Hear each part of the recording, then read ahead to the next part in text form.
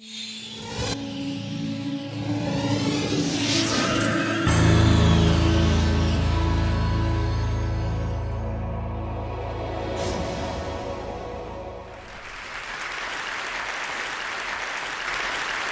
a culture, we tell ourselves lots of stories about the future and where we might move forward from this point. Some of those stories are that somebody is just going to sort everything out for us. Other stories are that everything is on the verge of unraveling. But I want to tell you a different story here today. And like all stories, it has a beginning. My work for a long time has been involved in education, in teaching people practical skills for sustainability. Teaching people how to take responsibility for growing some of their own food, how to build buildings using local materials, how to generate their own energy, and so on. I lived in Ireland, built the first straw bale houses in Ireland, and some cob buildings and all this kind of thing. But all my work for many years was focused around the idea that sustainability means basically looking at the globalized economic growth model and moderating what comes in at one end and moderating the outputs at the other end. And then I came into contact with a way of looking at things which actually changed that profoundly. And in order to introduce you to that, I've got something here that I'm going to unveil, which is one of the great marvels of the modern age. And it's something so astounding and so astonishing that I think maybe as I remove this cloth, a suitable gasp of amazement might be appropriate. If you could help me with that, would be fantastic.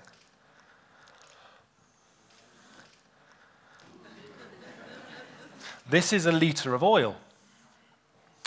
This bottle of oil, distilled over 100 million years of geological time, ancient sunlight, contains energy equivalent to about 5 weeks hard human manual labor, equivalent to about 35 strong people coming round and working for you.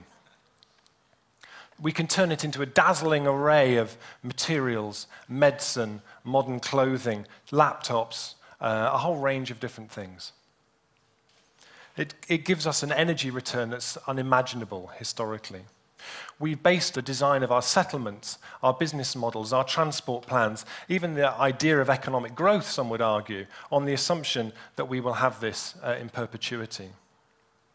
Yet when we take a step back and look over the span of history at what we might call the petroleum interval, it's a short period in history where we've discovered this extraordinary material and then based a whole way of life around it. But as we straddle the top of this energy mountain at this stage, we move from a time where our economic success, our sense of individual prowess and well-being is directly linked to how much of this we consume, to a time when actually our degree of oil dependency is our degree of vulnerability. And it's increasingly clear that we aren't going to be able to rely on the fact that we're going to have this at our disposal forever. For every 4 barrels of oil that we consume, we only discover 1, and that gap continues to widen. There's also the fact that the amount of energy that we get back from the oil that we discover is falling. In the 1930s, we got 100 units of energy back for every 1 that we put in to extract it. Completely unprecedented historically. Already that's fallen to about 11, and that's why now the new breakthroughs, the new frontiers in terms of oil extraction are scrabbling about in Alberta or at the bottom of the oceans. There are 98 oil-producing nations in the world, but of those, 65 have already passed their peak. The moment when the world, on average, passes this peak, people wonder when that's going to happen. And there's an emerging case that maybe that was what happened last July when the oil prices were so high.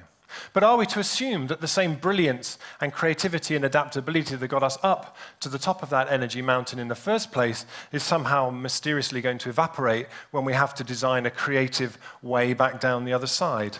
No, but the thinking that we have to come up with has to be based on a realistic assessment of where we are.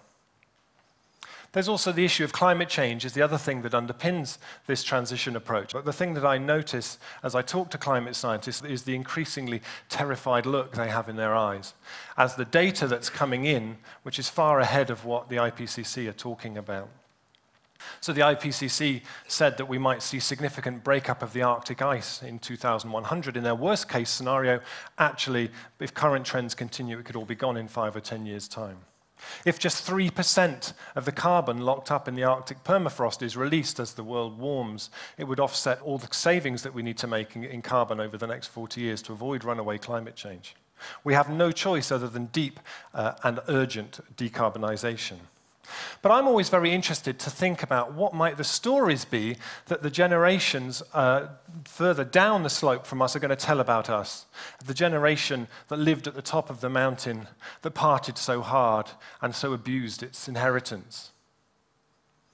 And one of the ways I like to do that is to look back at the stories people used to tell before we had cheap oil, before we had fossil fuels, and people relied on their own muscle, animal muscle energy, or a little bit of wind, a little bit of water energy.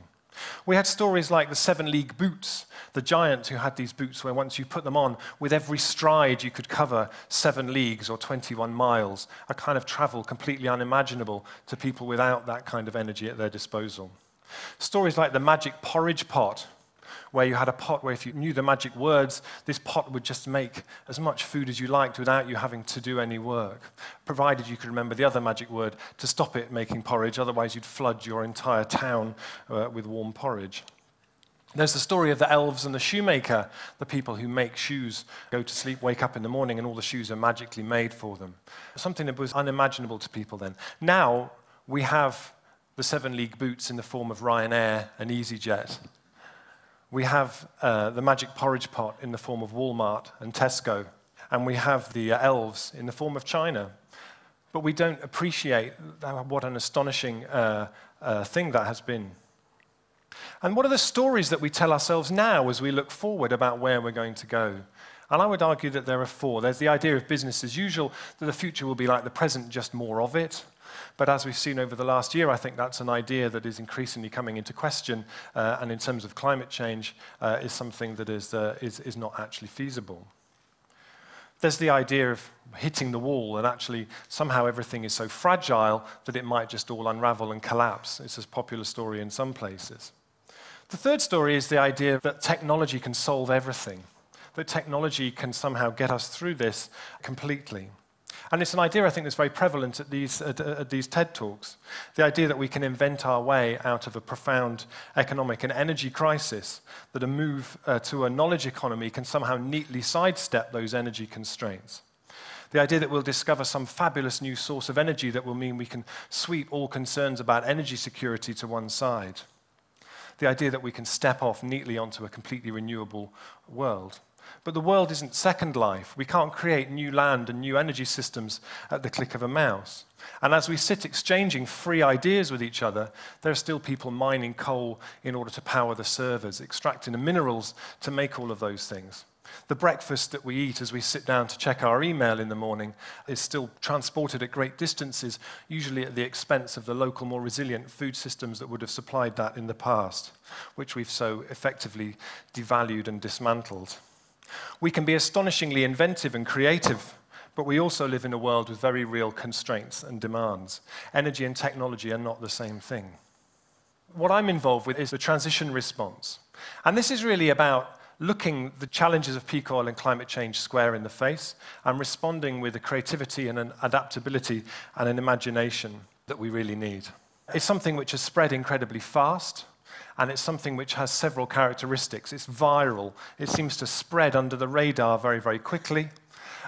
It's open source. It's something which everybody who's involved with it develops and passes on as they work with it. It's self-organizing. There's no great central organization that pushes this. People just pick up an idea and they run with it and they implement it where they are. It's solutions focused. It's very much looking at what people can do where they are to respond to this.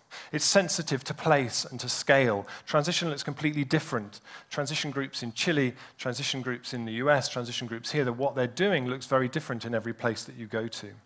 It learns very much from its mistakes, and it feels historic. It tries to create a sense that this is a historic opportunity to do something really extraordinary. And it's a process which is really joyful. People have a huge amount of fun doing this, reconnecting with other people as they do it. One of the things that underpins it is this idea of resilience.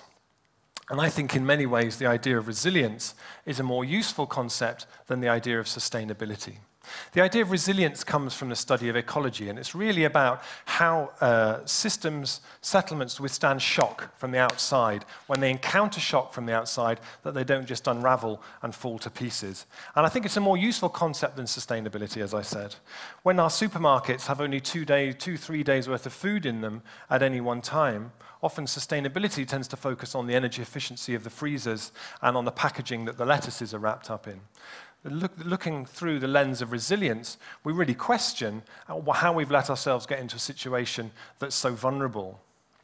Resilience runs much deeper. It's about building modularity into what we do, building surge breakers into how we organize the basic things that support us. This is a photograph of the Bristol and District Market Gardeners Association in 1897. This is at a time when the city of Bristol, which is quite close to here, was surrounded by commercial market gardens, which provided a significant amount of the food that was consumed in the town and created a lot of employment for people as well. There was a degree of resilience, if you like, at that time, which we can now only look back on with envy. So how does this transition idea work? So basically, you have a group of people who are excited by the idea. They pick up some of the tools that we've developed. They start to run an awareness-raising program looking at how this might actually work in the town. They show films, they give talks, and so on. It's a process which is playful and creative and informative. Then they start to form working groups looking at different aspects of this, and then from that, there emerge a whole lot of projects, which then the transition project itself starts to support and enable. So it started out with some work I was involved in Ireland, where I was teaching, and has since spread. There are now over 200 formal transition projects, and there are thousands of others who are at what we call the mulling stage. They're mulling whether they're going to take it further, and actually a lot of them are doing a huge amount of stuff. But what do they actually do? You know, it's a kind of nice idea, but what do they actually do on the ground? Well, I think it's really important to make the point that actually this isn't something which is going to do everything on its own. We need international legislation from Copenhagen and so on. We need national responses. We need local government responses. But all of those things are going to be much easier if we have communities that are vibrant and coming up with ideas and leading from the front, making unelectable policies electable over the next 5 to 10 years. Some of the things that emerge from it are local food projects like community-supported agriculture schemes, urban food production, creating local food directories and so on. A lot of places now starting to set up their own energy companies, community-owned energy companies where the community can invest money into itself to start putting in place the kind of renewable energy infrastructure that we need. A lot of places working with their local schools. Newent in the Forest of Dean, big polytunnel they bought for the school. The kids are learning how to grow food. Promoting cycling, things like garden share that matches up people who don't have a garden who would like to grow food with people who have gardens they aren't using anymore. Planting productive trees throughout urban spaces. And also starting to play around with the idea of alternative currencies. This is Lewis in Sussex, who have recently launched the Lewis pound, a currency that you can only spend within the town, as a way of starting to cycle money within the local economy. You take it anywhere else, it's not worth anything. But actually within the town, you start to create these economic cycles much more effectively. Another thing that they do is what we call an energy descent plan, which is basically to develop a plan B for the town. Most of our local authorities, when they sit down to plan for the next 5, 10, 15, 20 years of a community, still start by assuming that there'll be more energy, more cars, more housing, more jobs, more growth, and so on. What does it look like if that's not the case? And how can we embrace that and actually come up with something that was actually more likely to sustain everybody? As a friend of mine says, life is a series of things you're not quite ready for. And that's certainly been my experience with transition. From 3 years ago, it just being an idea, this has become something that has virally swept around the world. We're getting a lot of interest from government. Ed Miliband, the energy minister of this country, was invited to come to our recent conference as a keynote listener, and which he did. And has since become a great advocate of the whole idea. There are now 2 local authorities in this country who've declared themselves transition local authorities, Leicestershire and Somerset, and in Stroud, the transition group there, in effect, wrote the local government's food plan. And the head of the council said if we didn't have Transition Stroud, we would have to invent all that community infrastructure for the first time. As we see the spread of it, we see national hubs emerging in Scotland. The Scottish Government's Climate Change Fund has funded Transition Scotland as a national organisation supporting the spread of this, and we see it all over the place as well now. But the key to transition is thinking not that we have to change everything now, but that things are already inevitably changing. And what we need to do is to work creatively with that based on asking the right questions. And I think I'd like to just return at the end to the idea of stories, because I think stories are vital here. And actually, the stories that we tell ourselves, we have a huge dearth of stories about how to move forward creatively from here. And one of the key things that transition does is to pull those stories out of what people are doing. Stories about the community that's produced its own £21 note, for example. The school that's turned its car park into a food garden. The community that's founded its own energy company. And for me, one of the great stories recently was the Obamas digging up the south lawn of the White House to create a vegetable garden. Because the last time that was done, when Eleanor Roosevelt did it, it led to the creation of 20 million vegetable gardens across the United States. So the question I like to leave you with really is, for all aspects of the things that your community needs in order to thrive, how can it be done in such a way that drastically reduces its carbon emissions while also building resilience? Personally, I feel enormously grateful to have lived through the age of cheap oil. I've been astonishingly lucky. We've been astonishingly lucky. But let us honor what it has brought us and move forward from this point. Because if we cling to it and continue to assume that it can underpin our choices, the future that it presents to us is one which is really unmanageable. And by loving and leaving all that oil has done for us, and that the oil age has done for us, we are able to then begin the creation of a world which is more resilient, more nourishing, and in which we find ourselves fitter, more skilled, and more connected to each other. Thank you very much.